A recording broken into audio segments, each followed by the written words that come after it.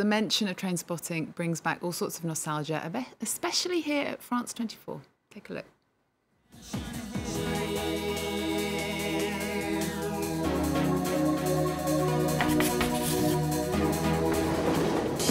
Choose life, choose a job, choose a career, choose a family, choose a big television. And Trainspotting was just this explosion that just totally fitted with the time. It's completely addictive in its nature. It was a bit rebellious and crazy, and mainly because it was filled with lots of fit guys. What are you talking about? There was a lot of swearing, and I was kind of in love with Ewan McGregor. Now I'm ready.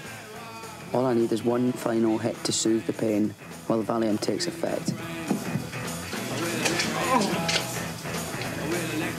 We all remember the toilet scene where Renton, obviously he's trying to detox.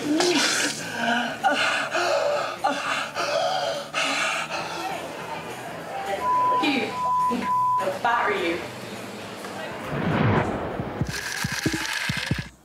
Do you see the beast? Have you got it in your sights? That should present no significant problems. For a vegetarian, Rents, you're a evil shot.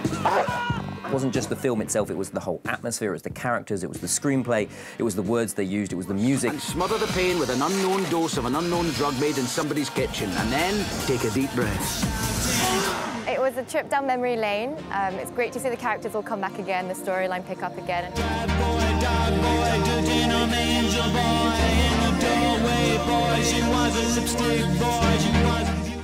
There we go. We saw a little bit of Trainspotting 2 there, even a Frenchman doing a Scottish accent.